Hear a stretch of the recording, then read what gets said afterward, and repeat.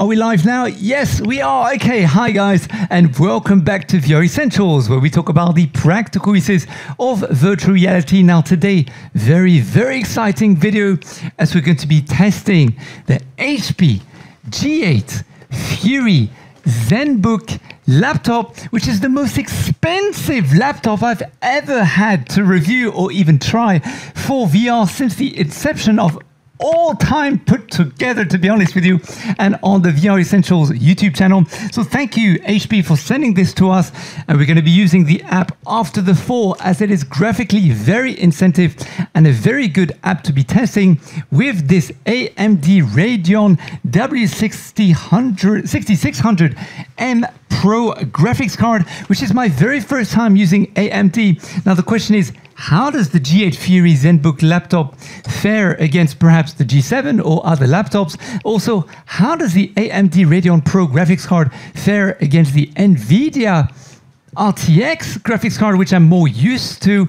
We're going to be using the HP Reverb G2 version 2, by the way, and also I did test it with the HP Reverb G2 Omnicept edition. Now, as I mentioned, this is the version 2 of the G2, and wait until the end of the video, as I will be providing you before that, throughout the video, a lot of different testing and graphic settings and different resolutions that we use. So do go to the timestamp below to skip to wherever you feel is more relevant to you. And at the end of the video, I will talk to you a little bit more about, for example, the cable between the new cable, which is supposed to be better for AMD users, and also the old cable, whether there's any differences there in gameplay or stutter or, you know, any kind of differences whatsoever. So guys, I'll see you in After the Fall right away. All right, so first up, we're inside of After the Fall using the HP G2 Fury ZBOOK with the AMD graphics card, and we're going to just show you very quickly as to the limitations of the actual laptop. Now, first of all, when you are inside of VR, it's very important that you turn on motion smoothing, because if you don't turn on motion smoothing inside of the HP Mixed Reality options, which you can get by going into the SteamVR user interface, then you will have a lot of jitter like so. So let me just show you very quickly to see if you can actually get this on your screen. So you just go to graphics, and then I'm just going to disable motion vector, sorry. There we go. And when I move, I don't know if you can see, but basically it's very choppy. It's not smooth when I move. So there's a lot of jitter around when I'm moving around. And I'm not moving my headset, I'm just moving my avatar from left to right. You'll see that it's absolutely not smooth whatsoever. So now when I turn on motion vector, it is much more smoother. I don't have all these jittery things happening when I move my avatar from left to right, or if I move it up and down, or, you know, within the scene basically. Now the other thing is, in terms of the limitations of the graphics, now I've done a lot of testing. I will show you my AMD graphics later, because I've gone online, I've looked at a lot of different things, and honestly with After the Fall is extremely graphically intensive, and there are several different things going on. So first of all, there's the settings inside of the actual lounge where everyone is, which I'm going to show you very briefly. So let me just bring up the menu here, and then let's just go to settings. Now my settings inside of here, if I go to video, first of all, I cannot have 1.0 in render scale, and let me show you why very quickly. Even though it looks very smooth in some places when I move around, you'll see that here, the moment that I move my headset from left to right, or right to left, I get a lot of jitter, even though my render super sampling settings inside of the headset are within the actual resolution of the headset itself. At the moment, if I just go and check very quickly, I believe that I set my video settings to 2252 by 2200, which is 194%, which is still under the 4K per eye resolution of the actual headset itself. But I do get a lot of jitter when I'm here. However, when I move up further up and I move my headset here, I don't have any jitter. It's very strange. The jitter only happens now and then at certain places of the game, and there's two different settings that I change mainly. First of all, the settings inside of the lounge, and then the settings inside of the game. So first of all, let's just change them here. For the render scale, I normally put this to 80. 80, I don't get so much jitter. 90, I get much more jitter, so I turn the render scale. I try not to, I mean at 70 I have no jitter whatsoever, but it doesn't look clear at 70, so I put it to 80. Then for anti-aliasing I leave it at 2. And for the texture resolution I will bring this all the way down to 8th res, because normally it should be better.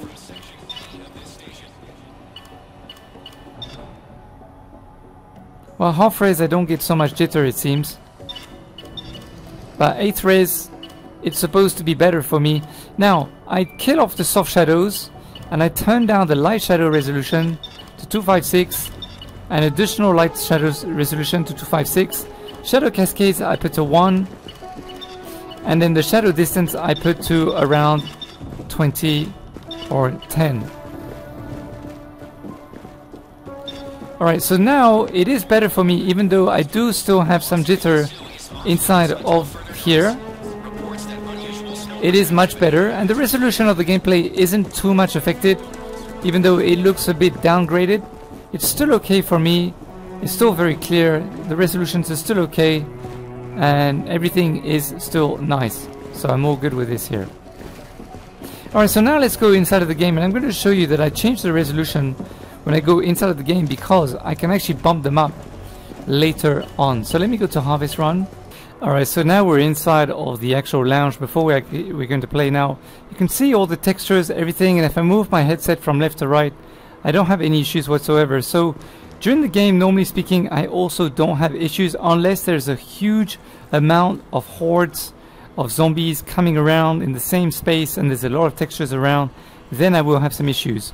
However, I can bump the graphics up, so let me just bring this up. We're going to put this to half. There we go. And then we're going to bump up the render scale to 90 this time and the anti-aliasing to 4. And then for the zombie ragdoll amount, I can actually put this to high. And then for these, I can bump them up to 512, even though it doesn't make a super huge difference, to be honest with you. So 512 is absolutely fine. And then everything else I'll leave as is. I will leave the shadows on, however the soft shadows, I don't really need this. It doesn't bother me that much in terms of the gameplay. But of course, if your graphics card can take it, then, you know, bump everything up to as maximum as you possibly can so that you get the best gameplay as you possibly can. Of course, in terms of realism and immersion inside of VR. So let's just bring this out. Now you'll see that when I move my head around, there is no issues whatsoever. I can walk around also. No issues whatsoever either.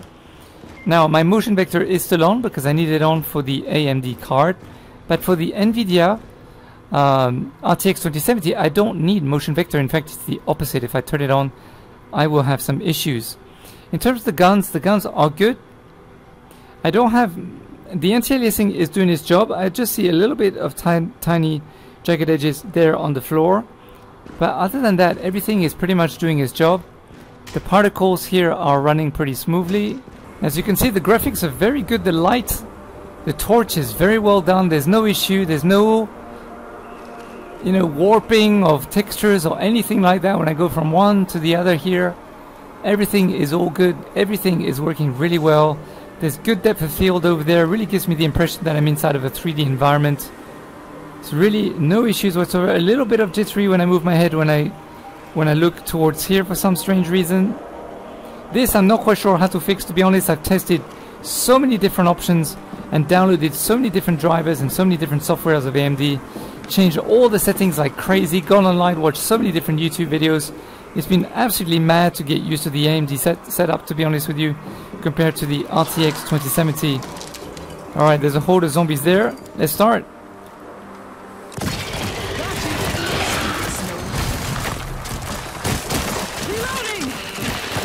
Alright, so when we kill the zombies, there's no issues here. They're all moving pretty well.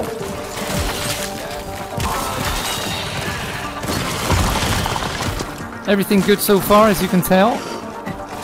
It's a pretty big horde of zombies.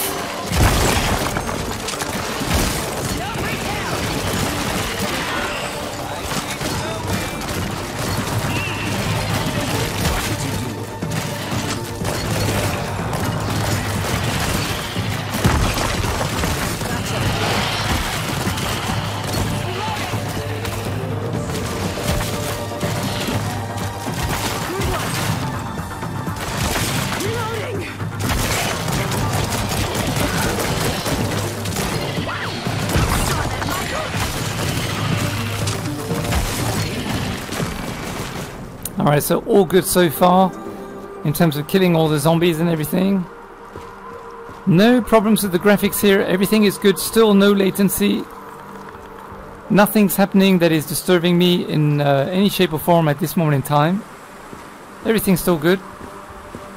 When I move around, everything is smooth, not having any issues. But as I mentioned, the resolution is at 90. Careful in there, runner. And there are more inside the compound. There are more jagged edges on the reflections, the wet areas. It's not, the anti-aliasing is not as smooth as an RTX 2070, I have to admit. The atmosphere in here is absolutely amazing. We do have some jagged edges here. Okay, we're gonna have some more zombies coming. There we go, they're all here. Now I just want to let them come towards us so you can actually see that there's no issues with the graphics. Oh, they're absolutely everywhere. Alright, so no issues with the graphics so far. Everything's good. Maybe I can bump it up to 1. Let's check it out. Let's go to video. And then let me just bump it up to 1. And see whether we can actually... There's a little bit more latency in the controls when I put it to 1 though, I can tell. It's not 1 to 1. It's a little bit slower. Tiny fraction of a second slower. But let's see how it handles things. Yeah, it's definitely less smooth when I'm walking around. I can definitely, it gets a bit more blurry, and also when I move my head, it gets more jittery. So I'm going to bring it down to 90 once again. There we go, it's much better for me.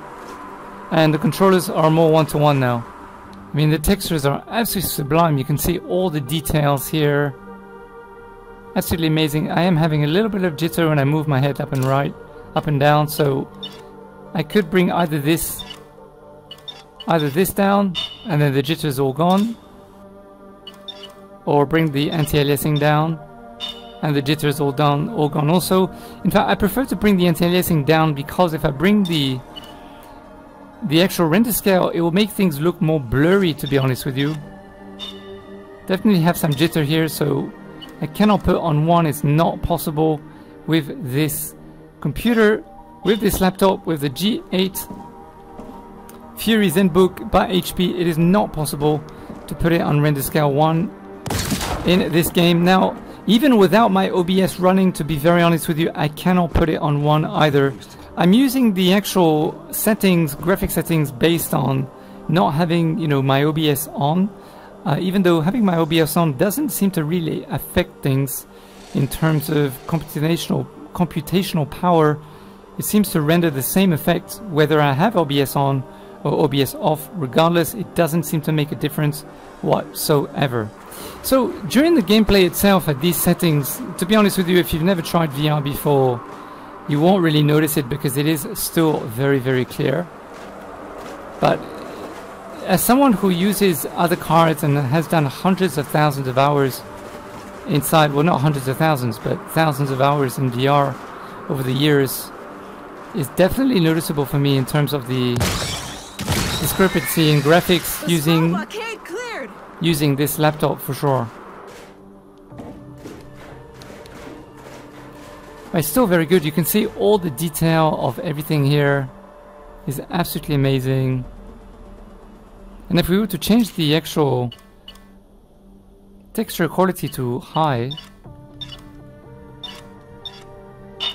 it's okay, the headset can actually handle it, or it can handle it here at the moment. without any issues whatsoever. So if I was just to show you the differences between high and half.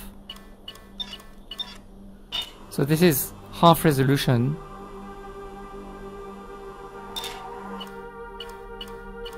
Sorry, that was full resolution. This is 8th resolution.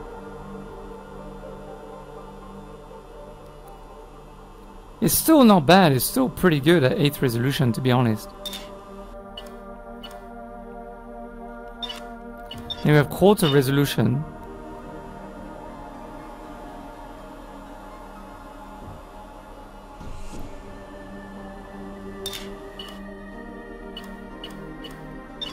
And then now we have half resolution.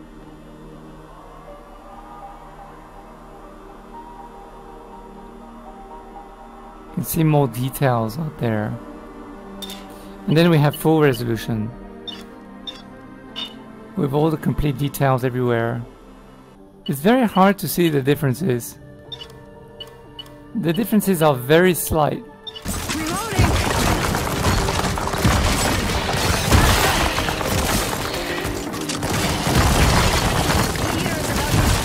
Ooh, that's amazing every time that he explodes.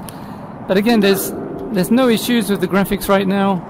Can't see anything whatsoever. We're completely in the pitch dark. Okay, so now having a little bit of jitter inside of my VR headset when I move around, which means we should bring down the textures again. So you see I have to constantly change the resolution here and there so that I can actually run the game properly, because the graphics are so intensive that... Oh, you took me by surprise.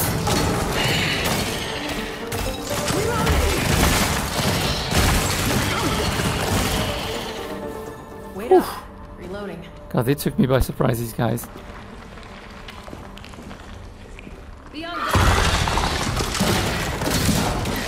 Oh!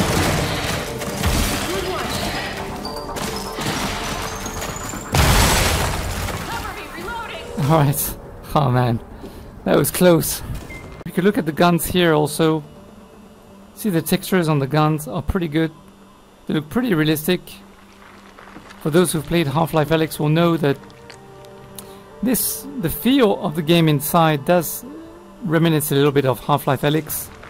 A little tribute to Half-Life Alyx, I would imagine. Going down further the rabbit hole.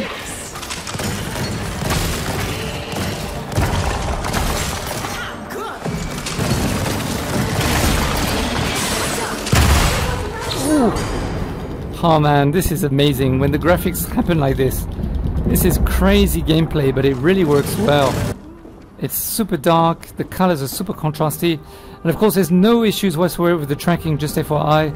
Using this laptop, there's no latency with the controllers and no latency with the tracking of the headset nor the tracking of the controllers.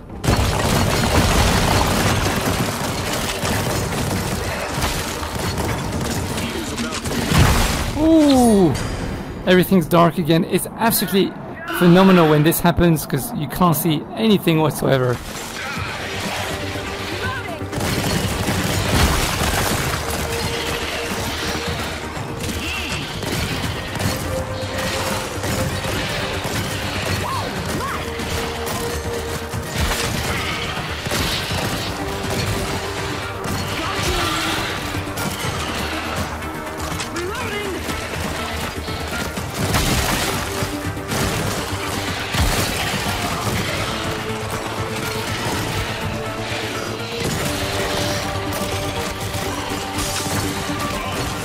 So many zombies, the graphics are absolutely fine. But as you can tell, everything's good. Everything worked pretty well. There was no stutter, there was no, no issues with the graphics whatsoever. Everything just worked perfectly fine.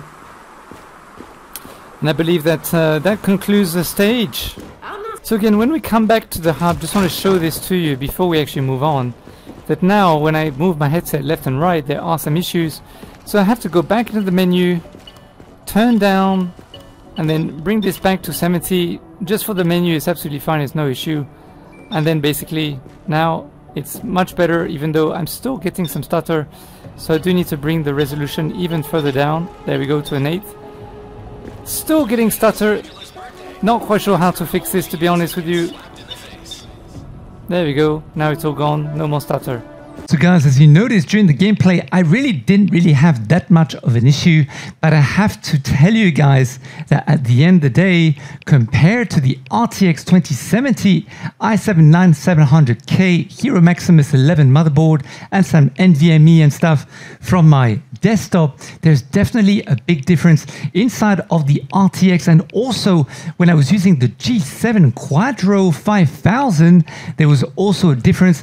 NVIDIA are just able to provide, even though I was using the same graphics settings more or less as the AMD Radeon Pro, the anti-aliasing inside of the RTX is just, oh man, much more butter smooth. It just feels much more professional. Yes, I still have some of the exact same stutter areas and issues as the AMD, but graphically speaking, it just feels much more, what can I tell you, at home, much more steady, much more rock solid. I just prefer the RTX 2070 power or card or colors or what have you not. It just feels much smoother. So I would still tend to weigh more towards an RTX NVIDIA card than I would towards an AMD card. However, this doesn't go to say that other AMD cards on desktop computers aren't better than the RTX NVIDIA cards. Of course, I cannot prove that. I cannot state that. I'm just talking about in terms of the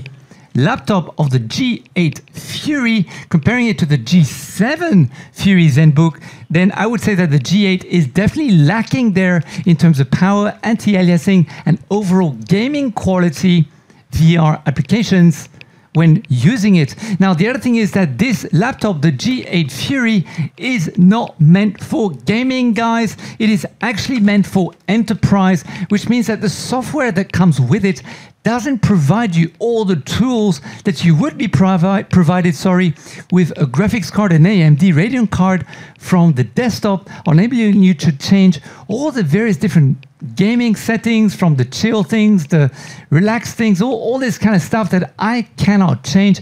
I have to really put everything to a minimum or disable everything inside of the G8, because otherwise it will render more issues as I actually have gameplay inside of VR using the laptop itself. And as I mentioned, I did go online, I did optimize the laptop and did everything that I need to do. Do go to the link description below for more details about this video, where I explain exactly the settings one by one as to what I did to get the optimal performance that I possibly could using the AMD Radeon Pro with the G8 Fury ZenBOOK laptop. Now, finally, what I can talk to you about is in terms of using the Omnicept HP Reverb G2 or the G2 version 2.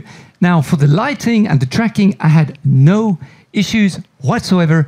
I never lost the tracking, not even once. I just want to make this very clear. And also with the actual cable, using the new cable, which is supposed to help AMD users or players, it doesn't make a difference whatsoever. This cable here, which is the native cable from the HP Reverb G2 version 1, not version 2, which is the initial cable that I received about a year and a half ago or so, works absolutely the same as it would with this new cable here, which is less than 6 months old. And I've barely used this cable actually, because I kind of prefer the other cable. It's just simpler, and what can I tell you? I just prefer using the first cable. I don't get any stutter. I don't get any issues when I'm walking around or anything like that. Everything just works absolutely fine as it is. So there's no differences there in terms of the cable. All right, guys, I hope that this video helped you in trying to make a decision. But if I were you, if I was looking for a laptop for gaming purposes inside of virtual reality, I would not get the G8 Fury ZenBOOK by HP. I would get the G7 Fury, because it is much better, much more powerful, and much more convenient for gaming than this laptop. However, if you are looking to do, for example, some modeling or animation or editing, or perhaps anything to do using specific software for enterprise in the animation world or gaming world, then for sure get this laptop as it is power packed with features, and do go online to check out all these different features that will help you to optimize your productivity and graphic enhancements for those specific enterprise applications. But for gaming consumer or gaming enterprises and you want to go into roadshows and do more VR than development, then I definitely advise you get the G8 and not, sorry, the G7 and not the G8. All right, guys, I'll see you in another video on this one or maybe that one. And of course, in a new video coming very soon. So do hit the notification bell after you subscribe so you don't miss that video. All right, guys, until next time, see you later. Bye for now.